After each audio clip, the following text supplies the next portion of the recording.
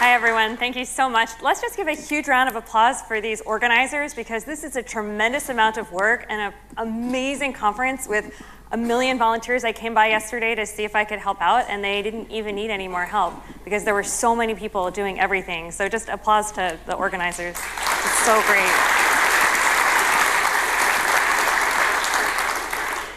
So just a little bit about myself.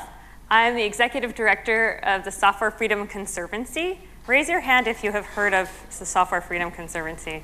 Okay, like a quarter to an eighth of the crowd. We'll get into that a little bit. I'll tell you a little bit more about it in a minute.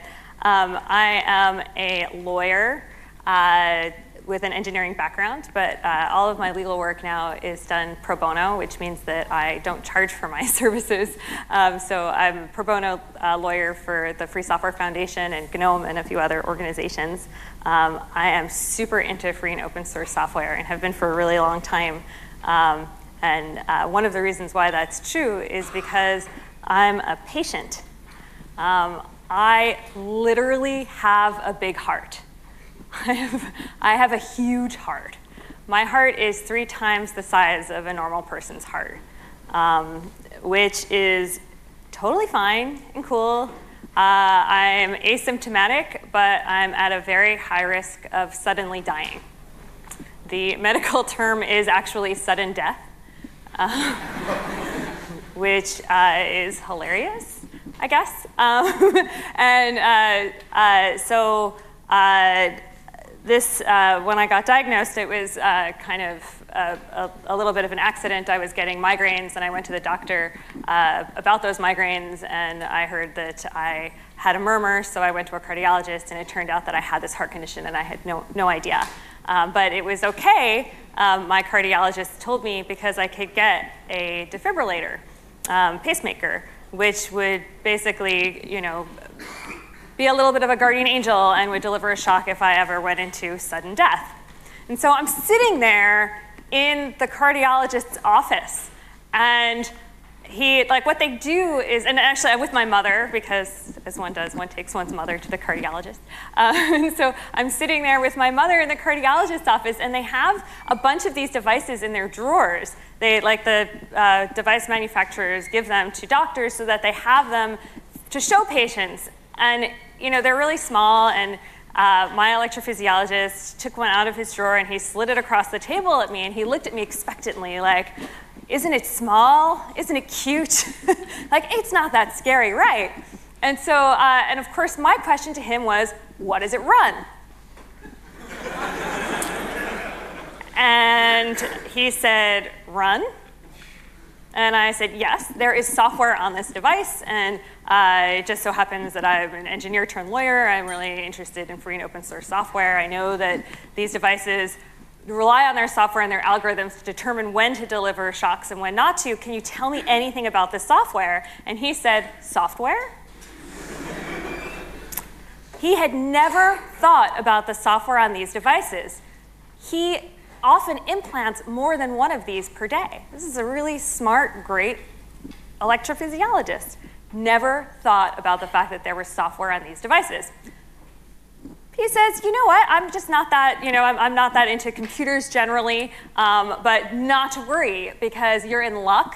Today, in our office, is the representative from Medtronic, the medical device company that I tend to use. He's here in the office, and he will have the answers to all of your questions. I'm going to go get him. Tom, come on in. So Tom comes on in, and he's the device representative, and he gets this cocky stance, and he says, what is your question? And I said, I just wanted to know, what does it run? And he says, run? And we have this whole conversation again, and the rep had never thought about the software in these devices. And all of a sudden, I was sort of like, what is happening here? This is just this alternate universe I don't understand. And so Tom says, don't worry, because we have a hotline patients can call to ask all of the questions that you might ever have about your device. So of course, I dutifully call the hotline and get put on hold, get transferred around. Of course, never get the answers that I was looking for. And so I started I started launching a study into the safety of medical devices, the software on medical devices. Of course, I totally put off getting my defibrillator while doing this study, as one does, because the very idea of having this device in my body, and this is already 10 years ago, it was like really unnerving and stressful. And I wasn't sure if I was sort of ready for my identity to change. I wasn't sure if I was ready to have, wires running through my arteries and screwed into my heart. And so I started thinking about becoming like these issues about my new becoming. And I was becoming a cyborg. And of course, this was a very handy way to put off the surgery that I needed to do.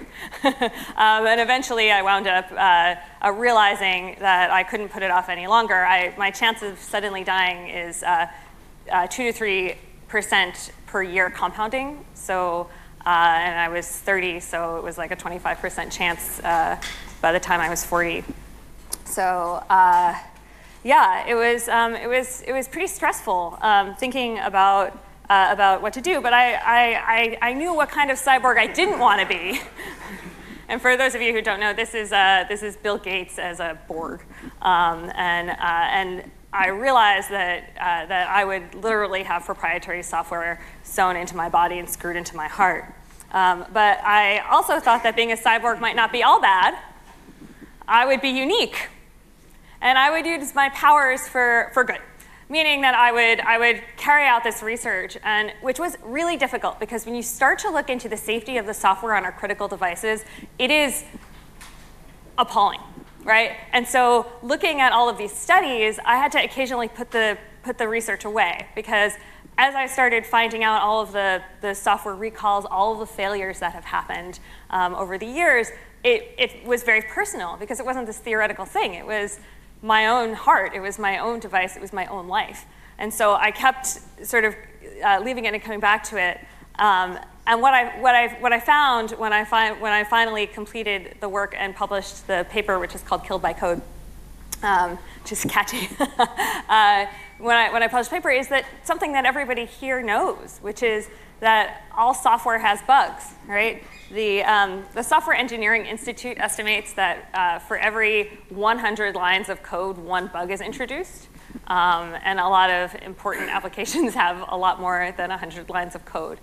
And of course, pacemaker defibrillators have been shown to be vulnerable. And it was so interesting because when I first started talking about this to my cardiologists, there had been no exploits that had been published at the time, and so I started talking about this, and they were acting as if this were not a possible, like this was a far-fetched situation. I even had an electrophysiologist hang up on me on the phone when I said, think about the class of people that have pacemaker defibrillators. It's not too far-fetched to think of somebody wanting to attack politicians or, and that while these devices are broadcasting wirelessly, that they become targets. And that electrophysiologist said, if you want to get the device, I'll help you, but you're a lawyer and I don't trust you. And I think that you're just trying to stir up trouble. I found a new electrophysiologist, it's interesting to sort of see how, as time has gone by, more critical devices have been shown to be vulnerable, and people are starting to take this a little bit more seriously. And that's a relief. And there have been a lot of, it's a relief, but it's also sad, because it means we have to see the failures in order to get any change.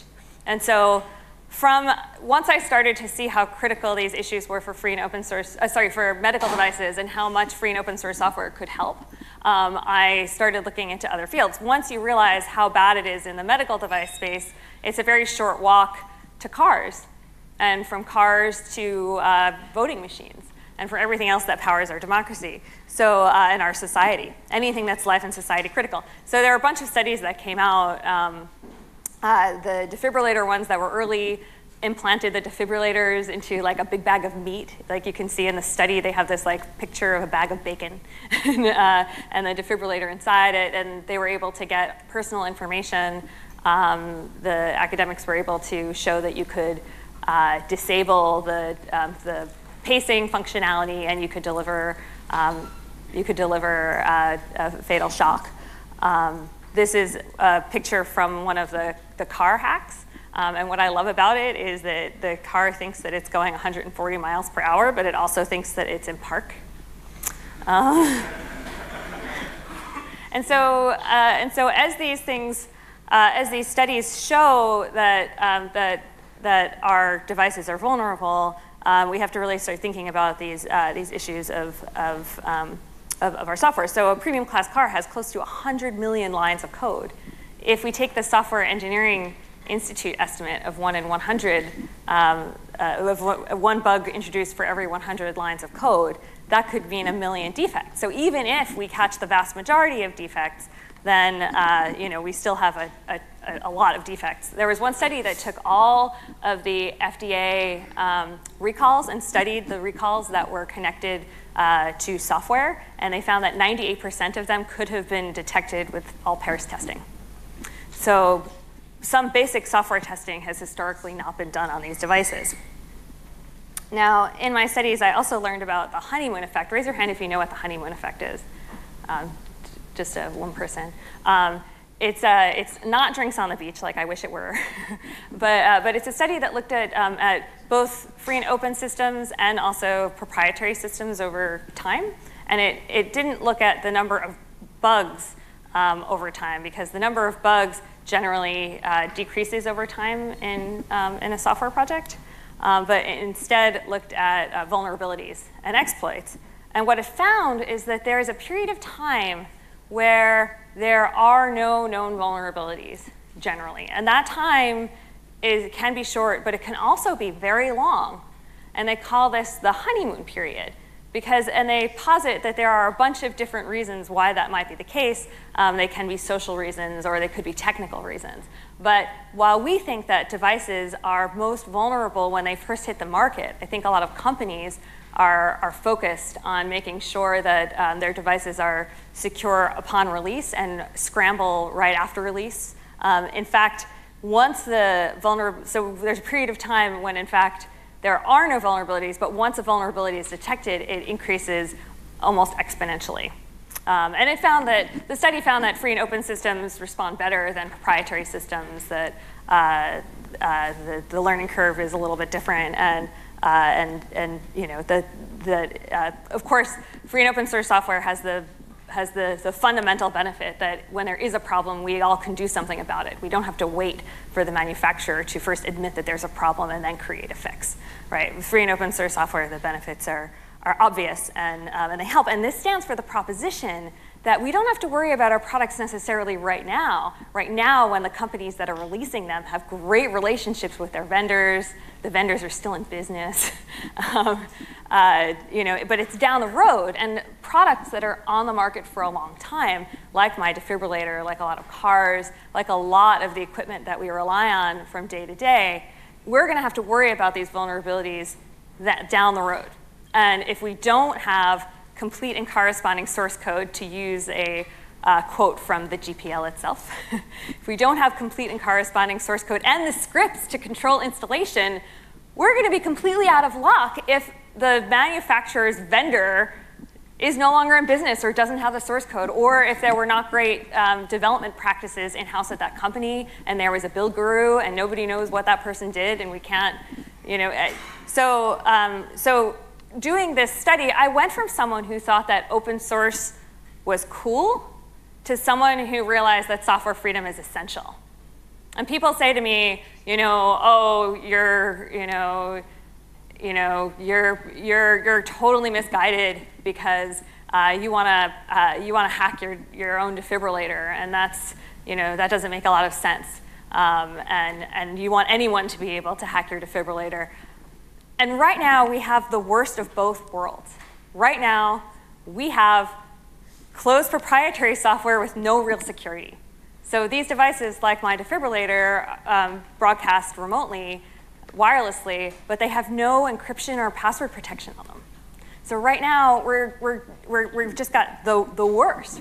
And then, of course, we're building this huge Internet of Things, where everything is being built with wireless functionality, which then talks to everything else.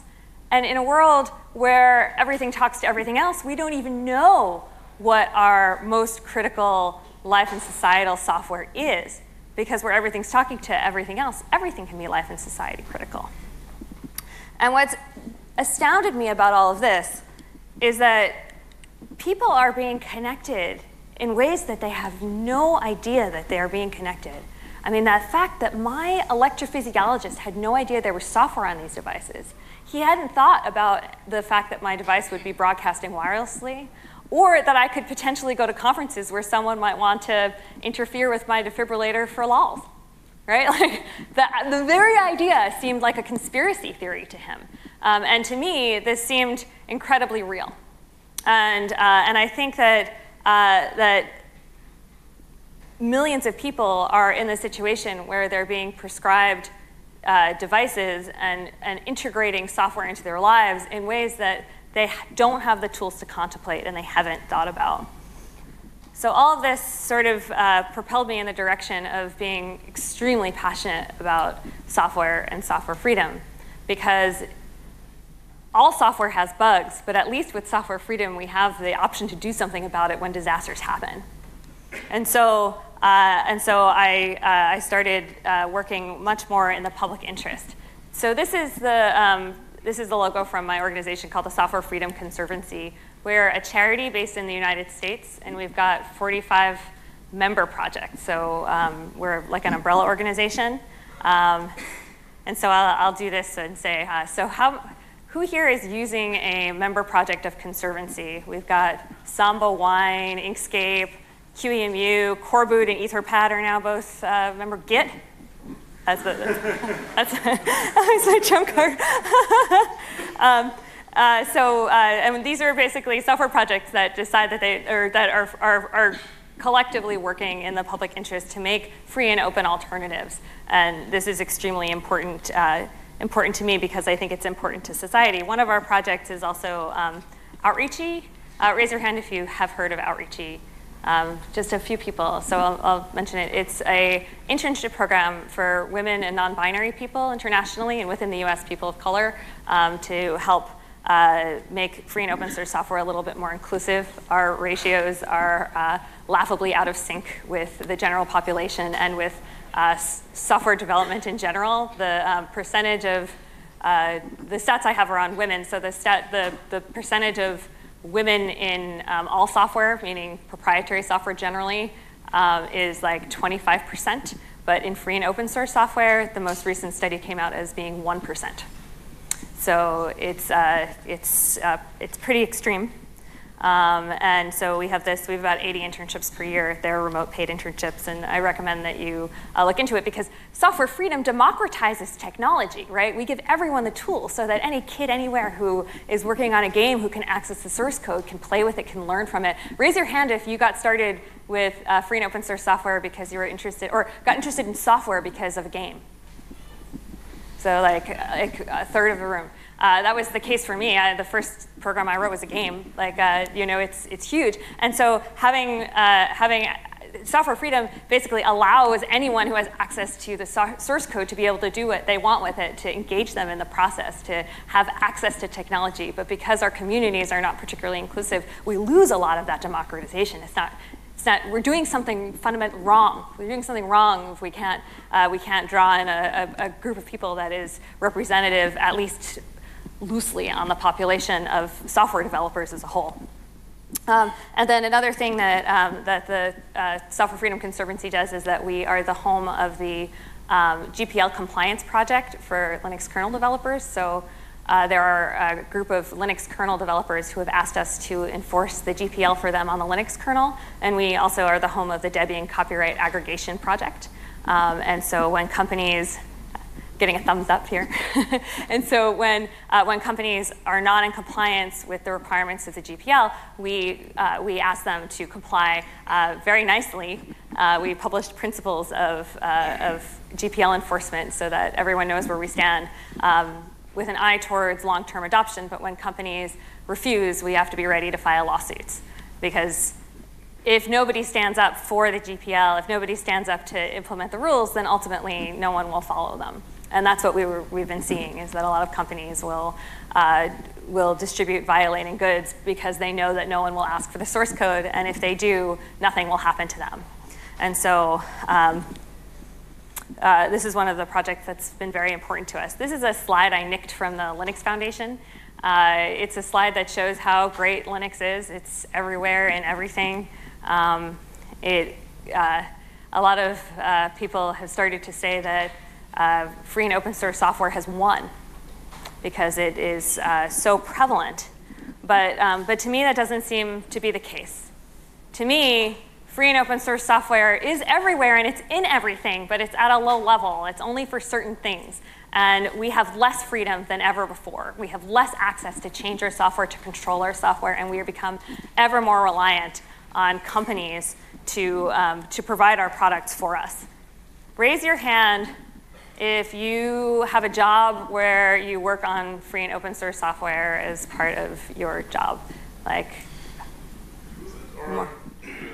sorry, where you work on, where you like contribute to a free and open source software project as part of your job. It's like half, maybe a little less. There's a lot of money in free and open source software, and it's tempting to think that our business interests and our free and open source software interests are completely aligned, and that there's nothing, that we've kind of entered a new phase of our software development and our relationships with companies. But for me, it comes back to my defibrillator. So recently, I was pregnant. When I was pregnant, I got shocked by my defibrillator because my heart was doing what normal pregnant women's hearts do. About 25% of women who are pregnant get shocked. About 25% of,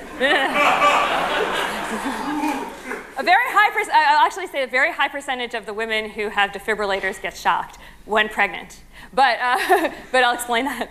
But 25% of women who are pregnant have their hearts palpitate, and my heart did that. And my device thought that I was in a dangerous rhythm, and so I got shocked twice, unnecessarily, by my device.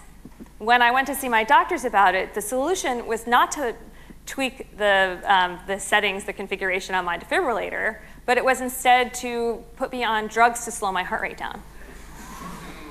I had to take so many drugs to slow down my heart rate that I had a hard time walking up a flight of stairs. I didn't need these drugs. I needed them to prevent my defibrillator from giving me inappropriate treatment. I promise you that the medical device manufacturers do not want pregnant women getting shocked. This is the last thing they want, is for pregnant women to get shocked. That is a press nightmare, right? But only 4% of the people who have pacemaker defibrillators are under the age of 65. Only 4%. And fewer than half of the people who have, of all the people who have pacemaker defibrillators are women. So the set of people who have defibrillators and are pregnant is tiny. I went to a hospital, so my hospital was in New York City, which is a huge hospital. They have so many women giving birth in this hospital that they never have free beds. When you go into the hospital, there's like the waiting room is full of women who are like in advanced stages of labor, and you're like, get these women a bed, and they don't have bed. There's so many women. And I went to the high-risk obstetrician in this hospital, and I was sort of at the end, during the process, I said to her, you should know for your future patients who have defibrillators, and I was going to tell her a few things that I had learned along the way, and she said, "Oh, I don't have patients with defibrillators." And I said, "Well, you'll have more patients because you're the head of high-risk obstetrics at this huge New York hospital." And she said, "Oh, in my entire career," and she was quite senior in her career, "my entire career, I've only had one other patient with a pacemaker defibrillator. Like it's just so rare, right?" Now, the medical device manufacturers don't want pregnant women to get shocked, press nightmare, but they're just not focused on the issue. There are too few women in this situation. There are too few patients who this situation matters to for them to even notice it, let alone to care. And being pregnant is a temporary condition. So mere months after I had been unnecessarily shocked, I was no longer pregnant, and the problem had gone away, and I didn't need my defibrillator calibrated in any additional way, right? And this stands for the proposition that the products that we are relying on aren't necessarily designed for us, right? Companies might not have our use cases in mind, not because of any malicious reason, but because they're simply not focused on our particular situation. And that could be our geographic area, our general population, what we're using the software for. It could be just about anything. And for me, that was just it's just a realization that if I had free and open source software, I could have organized all of the pregnant women with defibrillators to hire medical professionals to help work with us to modify our medical devices so that pregnant women in the future would not get unnecessarily shocked. But we do not have that ability because we don't have any control over the technology that is in our own bodies and that we rely on. And it's a delicate balance. Like it's tricky, right? We need to have this commercial support of our software. We need companies to be active in this space. We need to, and at the same time, we need to recognize that our societal needs for our software are real and that they need to be put in balance with corporate interests. And I think that, that we have, in fact, I think we've gone too far in the other direction. So free software was in part so successful early on, in part because of our license choice, because of our choice of using copyleft and free, and GPL software, amongst other reasons. There are a lot of reasons why free software was successful early on and continues to be successful. But when we have copyleft, we can demand, we can ask for a source code of the products that we receive, and we can expect to have it. We can hire whatever professionals we want. We can take control of our own technology. We could hack our own bodies if we want, which we currently can't do.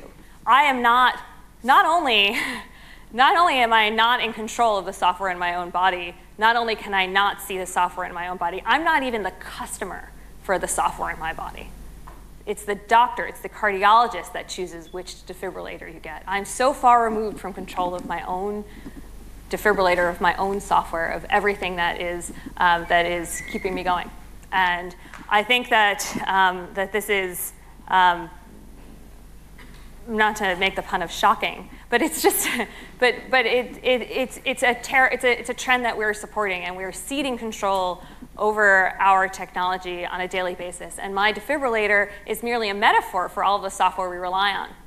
And over time, it surprises me how much these issues that seemed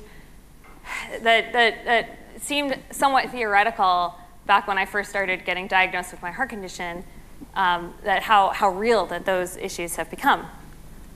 And so over 3 million people worldwide have, it's like 3.25 million people have pacemaker defibrillators every year, and about 600,000 are implanted. I learned this interesting fact that Germany is one of the countries that has the highest pacemaker defibrillator implantation per capita in the world. This is just in Europe, but I think it's second to the US only. And it's not just defibrillators. We are all in a process of becoming and unbecoming cyborgs, right? We rely on, it's a little cheeky. Some people object to me calling myself a cyborg because I have a defibrillator.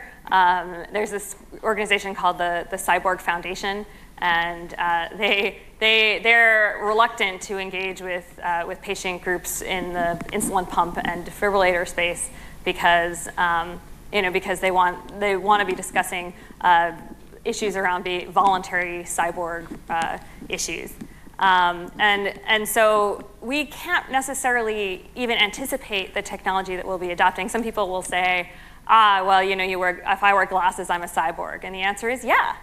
Like the degrees of what we do to be, in becoming and unbecoming cyborgs on a consistent basis are flexible and fluid. And as our diagnostic technologies become cheaper, a lot of the medical devices will become more accessible to people. And as technology becomes more portable and wearable, the lines between what makes you a cyborg and what doesn't make you a cyborg will be blurred. And I really loved giving this talk while I was pregnant because I could say, think of the children. But we must think about the children because it's naive to think that we are not working towards a society where all of our technology is intricately woven into the fabric of our lives every minute of every day. And at the same time, we are not building infrastructure that is safe. And we are not building infrastructure that we can control. And that's problematic. Some of these issues will be also discussed tomorrow at 10. Emma is giving a talk. She's right here. Yeah. So I suggest checking out her talk too. But I say Cyborgs Unite, because if you are not a cyborg now, you will become one soon. And if it's not you, then it's your, it's someone you know, and or it's your children, or it's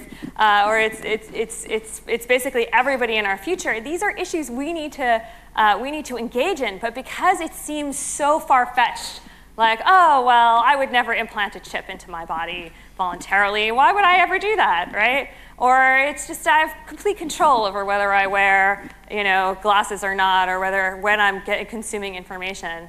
But the line between what is a part of our body and what is not a part of our body is becoming thinner and thinner.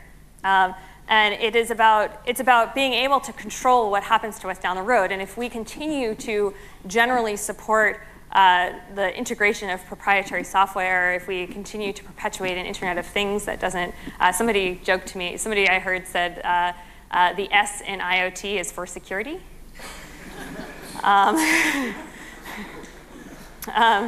And so we must be forward thinking about these issues.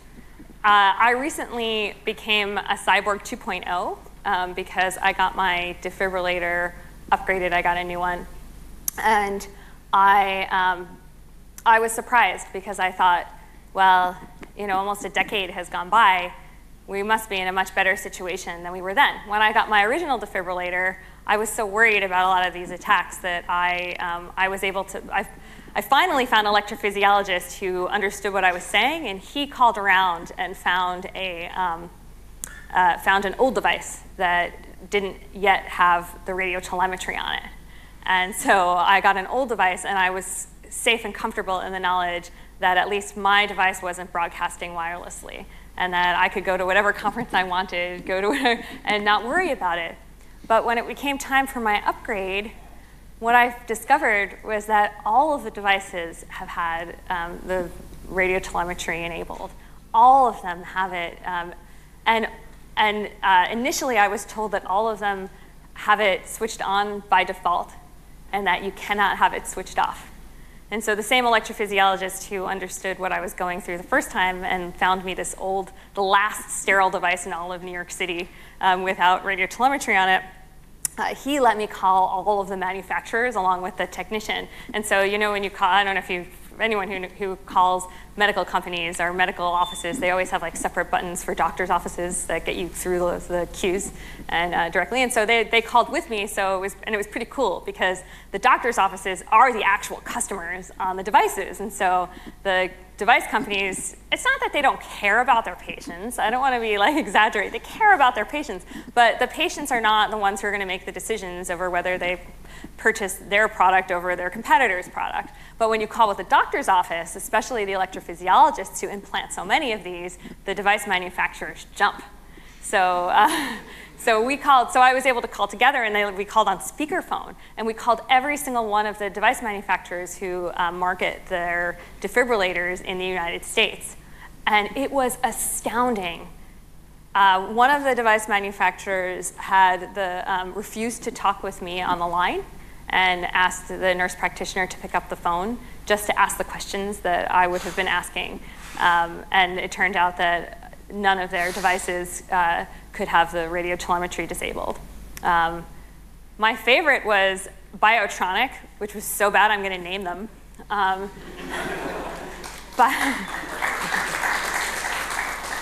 Biotronic said, oh, you don't need to worry about this because our devices are hack-proof.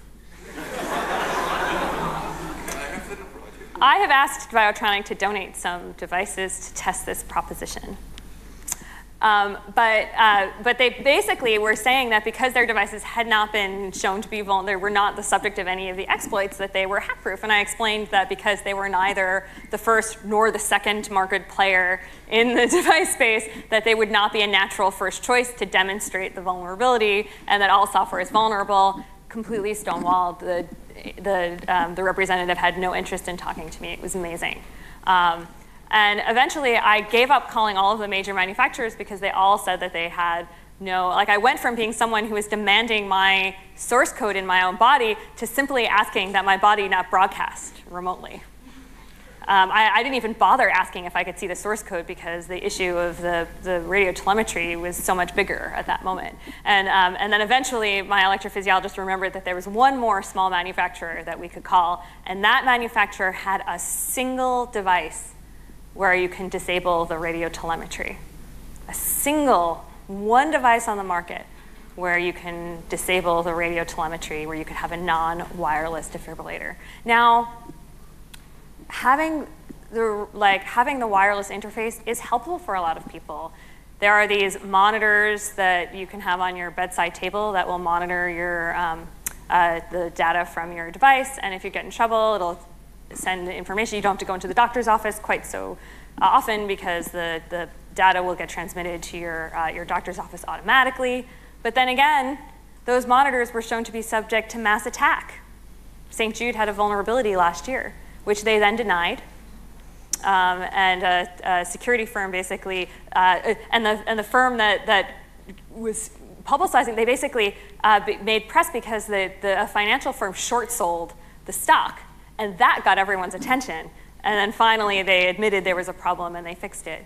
Contrast that with a Johnson & Johnson vulnerability, where for the first time, a medical device manufacturer stood up and said, these devices are vulnerable. This is one vulnerability. There will be more. We are hiring one of the, they hired Jay Radcliffe, who is one of the researchers that I've worked with in the past. And they hired him to basically address these issues and face it head on. And this is incredibly important, showing companies that bringing transparency brings safety. It doesn't necessarily bring this press disaster is huge. What was a complete disaster for St. Jude was a huge success for Johnson & Johnson and their insulin pump versus the So anyway, it was slightly off track because I brought this up because for a lot of people, having the monitor is very helpful. But for patients like me, I'm asymptomatic. For me, the issue is, am I going to go into sudden death or not? Right? Like, am I going to suddenly die and am I going to need a shock? Is the device functioning properly at that moment, and will I get my life-saving shock if it does? Right? And I don't need to have myself wirelessly monitored at all times. Many patients don't need this. We need to stop putting this, introducing wireless functionality and connectivity by default.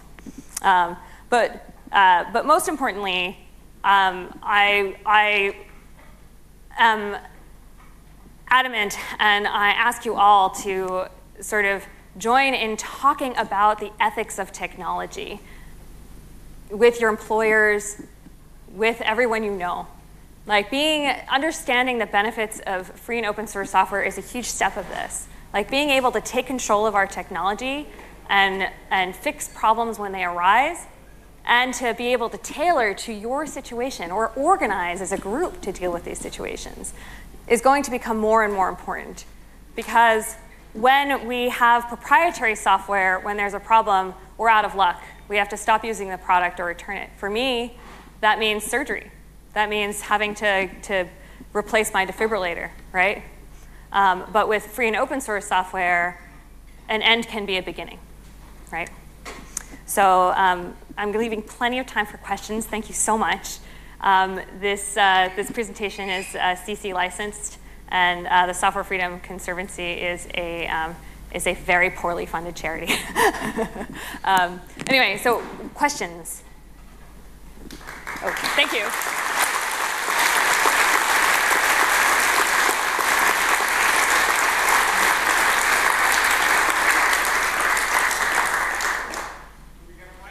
No, I'll repeat your question. So keep it a little concise, or I'll have to ask you to repeat it.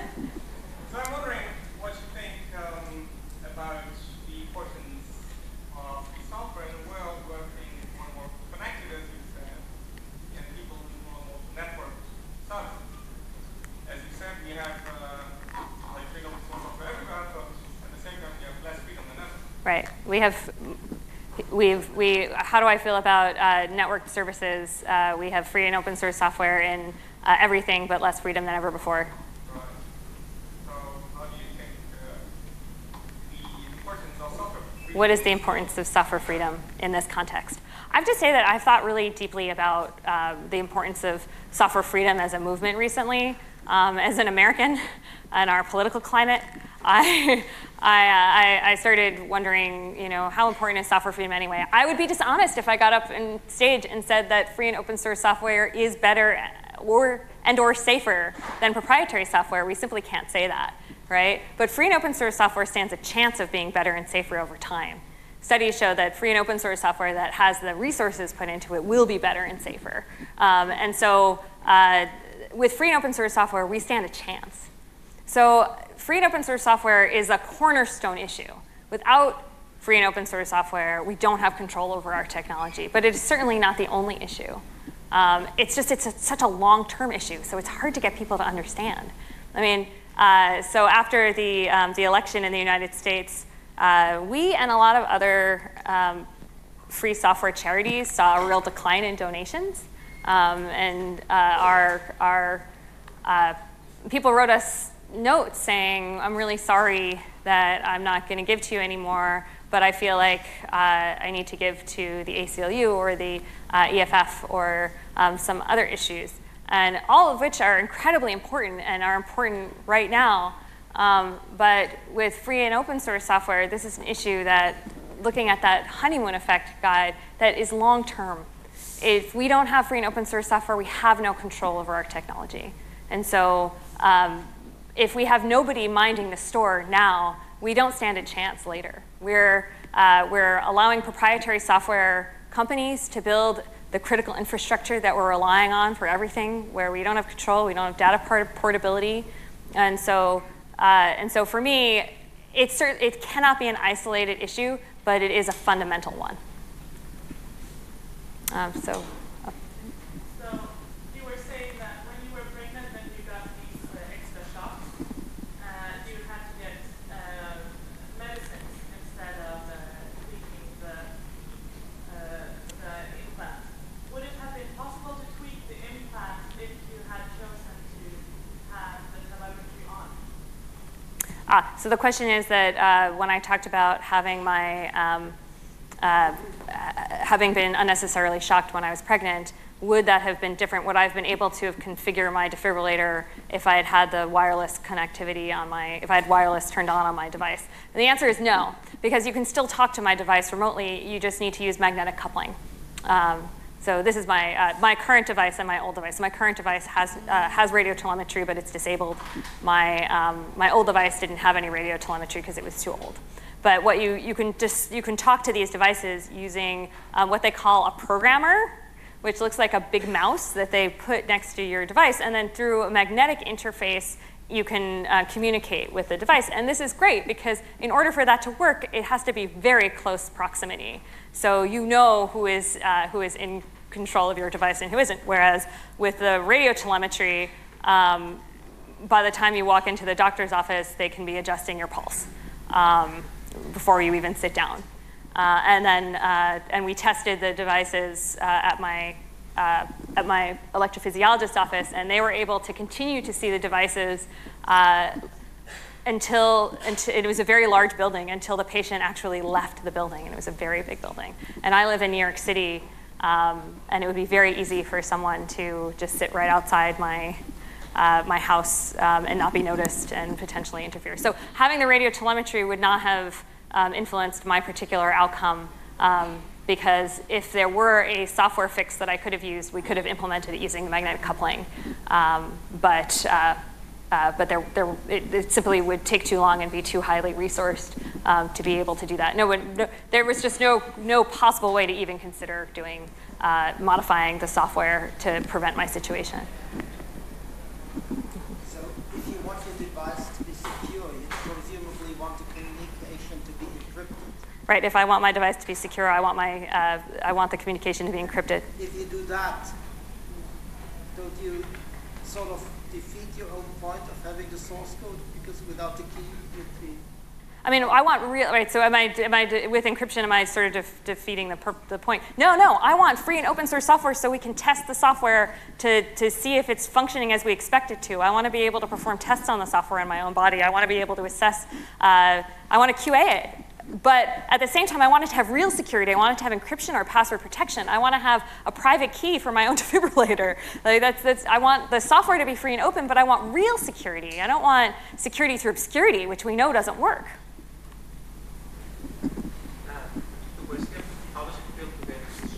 How does it feel to get shocked? And how do I charge my defibrillator? It feels really weird to get shocked. It's probably the most common question people ask me when I'm sort of like, hey, let's talk about these issues around ethical technology. And people are like, how does it feel to get shocked? It feels shocking, right? People feel differently about it. There are pacemaker forums where people talk to each other about this stuff, and it's been really fascinating to see how different people are. For me, some people say it feels like being kicked in the chest. A lot of people pass out and fall over. For me, when two of the 3 times I've been shocked, all unnecessarily, by the way. I have never needed treatment for my device, as it turned out. But 2 of the 3 times I was walking, carrying a cup of coffee, both times. And both of those times I kept walking, except I involuntarily squeezed my coffee cup, and the lid flew up and the liquid bounced out, and I heard somebody yelp, and that turned out to be me.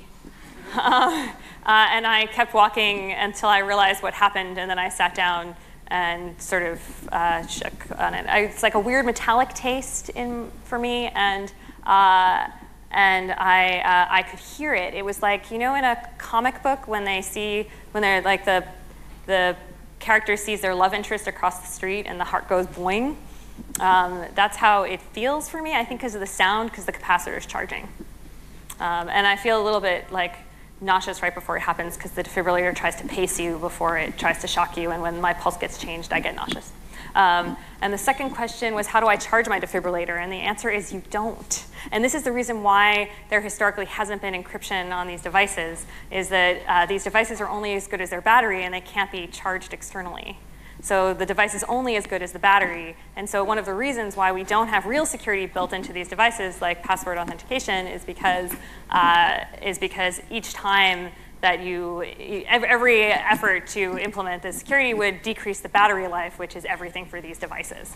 So people say that also for when the ambulance comes, if it's password protected and they can't deliver treatment, but all of that doesn't make any sense. Like, you can disable these devices with a strong magnet, and if there's a life-saving, if someone is coming with a life-saving equipment and knowledge, disabling the device probably makes the most sense, or is certainly consistent with that strategy. Have you heard of Andy Clark's text, Natural Born Cyborgs, in which he argues that all humans are cyborgs because we evolve, we co-evolve with technology, and also humanity changes through our co-evolution with technology and things like that? Have I heard the theory that everybody's a cyborg because of the way we evolve with technology? I have heard that, and what's interesting is that the idea is that language is technology, and so in order for even just for us communicating with each other, we are cyborgs. And I think that this is an important point, and I think that that it's part of the reason why we need to be less fearful of the idea of like what it is to become a cyborg, and embrace the fact that we all are, and the ways that we use technology are so personal to us that that we have to worry about these issues anyway because we're all already there. Do we have time for? Okay. Has Conservancy ever been contacted by a medical company to look at their devices? Has Conservancy ever been contacted by a medical device company? You mean? So I have talked to representatives at medical companies.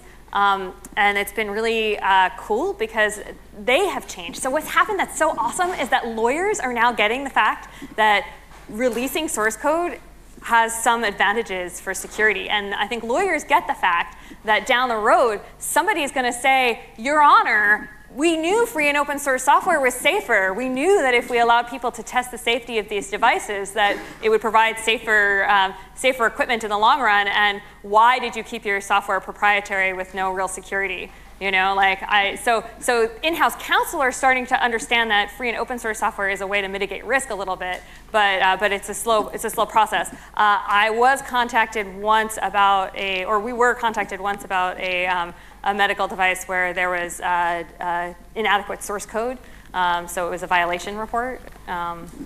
There are a lot of medical equipment, especially not implanted devices, because they are very lightweight software. But a lot of the hospital software has free and open source software on it, and a lot of it that doesn't have free and open source software on it is deeply problematic because hospitals have finite amounts of money, and often they buy equipment that they can't renew their proprietary software licenses for. So they don't upgrade, and they keep old equipment, and then all that hospital equipment has backdoors in it. So not awesome. Do we have time for one more question, or one more? Okay.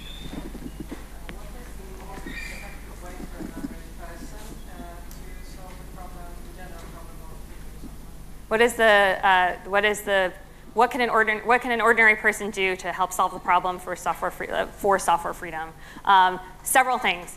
One, re-examine your license choice. Start favoring licenses that encourage reciprocal, so favor copyleft, because that will provide us with the most freedom going forward. If a lot of when free and open source software was new, when the Linux kernel was new, people said that GPL v2 was a non-starter. No company would ever use it. It was poison. It was terrible. No one would ever get comfortable with it. And then the Linux kernel became so interesting and so useful that every company became familiar with it. And then they said GPL v3 was no good, and only GPL v2 is useful. And it's sort of the same. As long as there's useful software that companies can use, they will become comfortable with it. And I think that we've had this whole slide towards non-copyleft in the name of adoption, which has then caused a lot of fragmentation and prevented us from having more software freedom in the future and practical control over products. So I would say favor copyleft. Exercise your offers for source code, even if you don't intend to do anything with it. If you get a product and you see a notice that says this has free and open source software inside, just email the address and ask for your source so they know people care.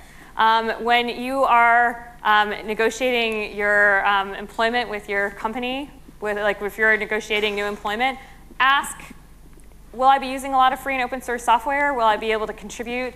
Can I keep the copyrights to my own code? You don't have to necessarily insist on it, but the more companies hear that developers care about keeping their own copyrights, the more it will become something that they can use to attract new talent. And then I would say support the organizations that promote software freedom. There are a lot of them that are very small like ours and run on a shoestring and struggle to keep it going. So I'd say like all of those things. And there's plenty more. Like, have you talked to your friends about software freedom? just talking about these issues and raising awareness for them is really important. Oh, and so now I have to cut off. Thank you so much. I'll be around today and tomorrow, so feel free to, I'd love to talk about this stuff.